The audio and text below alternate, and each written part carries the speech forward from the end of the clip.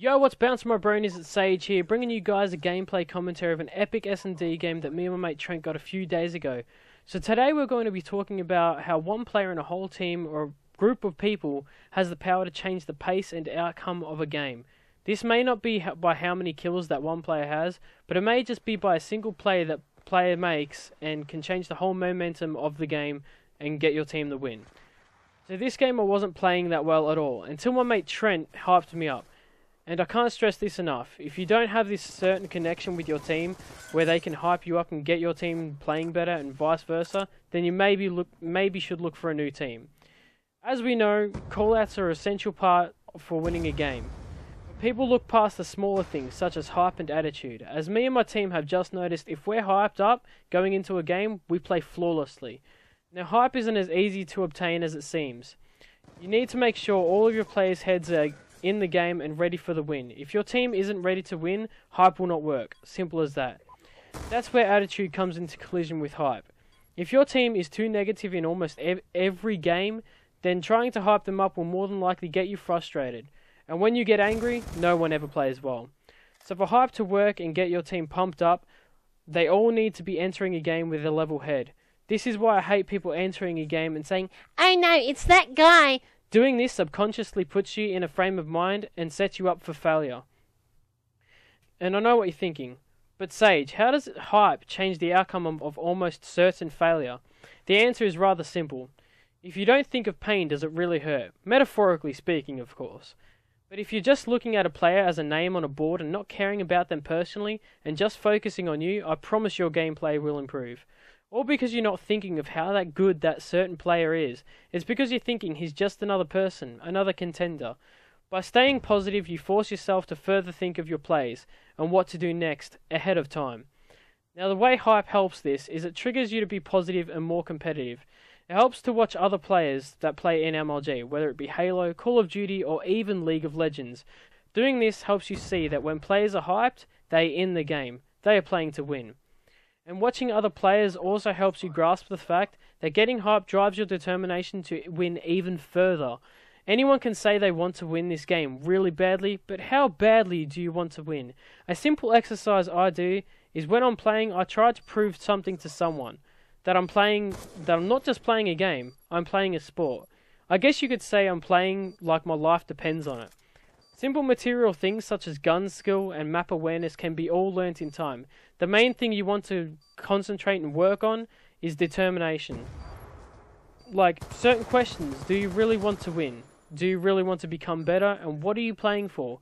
If you game for a casual thing to do, all of this information is useless. If you want to make a profession of this, this will probably help you greatly.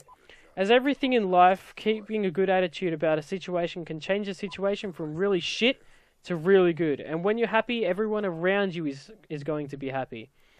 If you are the only one out of your team trying, going silent and getting angry is not the way to approach it. Getting dominant and hyped up is a better way to prove to your team that you need this win. For instance, yesterday my team, a rank 1 master team, lost to 3 golds and a bronze. And I know what you're thinking, oh that's just because you're shit. No, it's because all because our heads weren't in the game.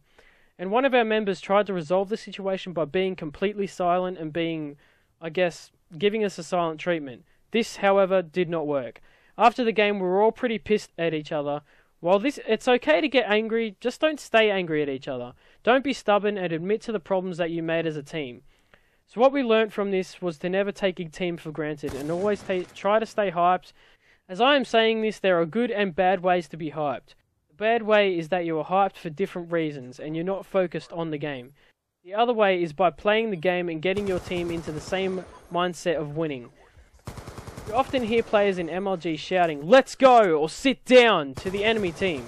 This is a prime example of good hype. This shows the other enemy team that you are not going down without a fight. And it also shows your team that you're going in it to win it.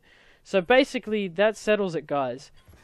Hype is one of the most important things that you could do in a team and for your team. If you really wanted to win a whole game, you basically have to keep your team hyped, winning mindset. Being low and being down on your whole entire team is one way to screw it up for everybody. You've always got to try and, keep your mind inside the game and always want to win. You could beat the biggest professional playing team if you're hyped. 95% of the time, if you're hyped and playing really well and beating the enemy team, the other enemy team is not hyped and they're probably playing like shit. And the reason why they're playing like shit is you're probably making them play like shit. It's all the meta game. If you want to understand what the meta game is, it's basically getting the enemy team pissed off, and as I said before, if you're pissed off, you're never playing well. So getting the enemy team pissed off by using guns they cannot use, using guns that other people never use, or using tactics that people just never think of or just don't know at the time, or being unpredictable, usually gets people pissed off and usually can win you games. Unpredictability is a big thing of being hyped. If you be unpredictable and maybe rush out as somebody when they think, oh yeah, you're just going to sit back in the corner, I'm going to just do whatever. If you rush out at them, they're probably going to get the shit scared out of them and probably, like, you know, choke a clutch or something like that, and you'll probably get your team to win.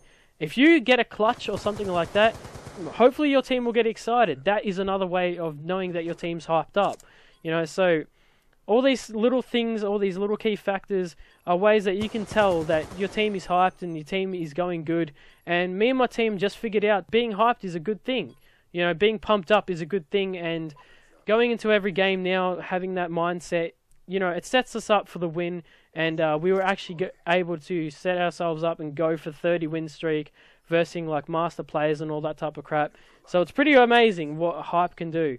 And I know I've probably repeated myself millions and millions of times in this one gameplay, but hopefully, you know, it all makes sense, and hopefully you guys can sort of gather what I'm trying to say is that, you know, having a player that can hype you up, of having maybe a whole team that can stay hyped up, can change the outcome of an event.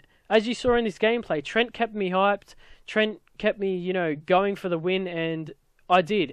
I went absolutely off near the end. I rolled over my streaks twice. So, you know, keeping yourself pumped up, keeping yourself in a positive mind frame can really just make you win any game that you really want. So anyway, guys, that's basically it.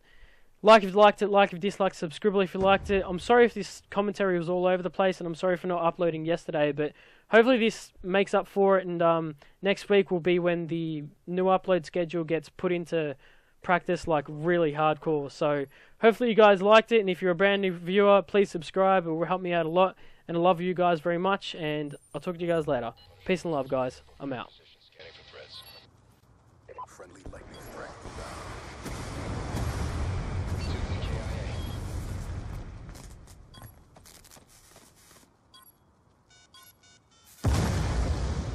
Bomb online.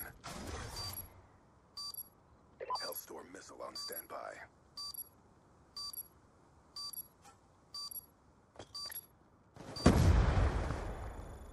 Good job, SEALs. Get ready for the next round.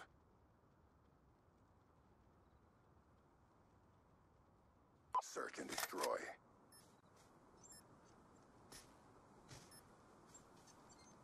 Defend the objectives.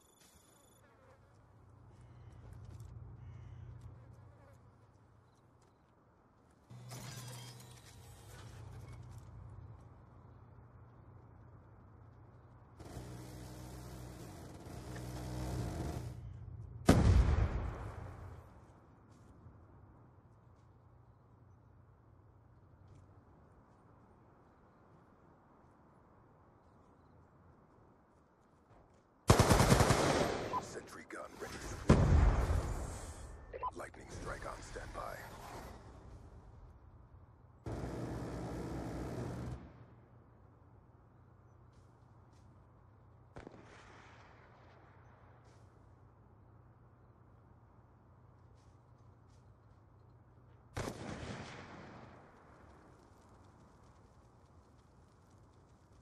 Time's almost up.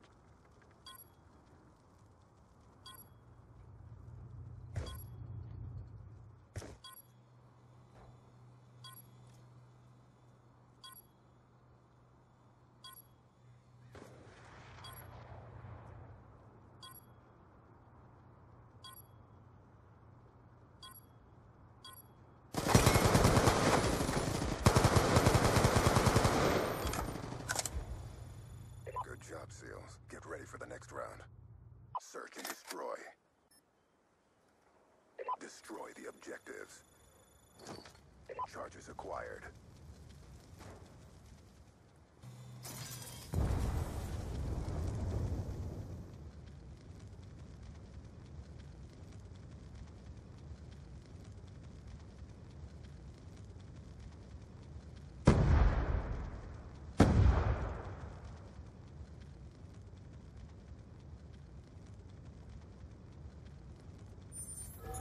Punisher 1-2 is moved up over your position, scanning for threats. Friendly lightning strike inbound. Strike to EKIA. Friendly hailstorm missile inbound.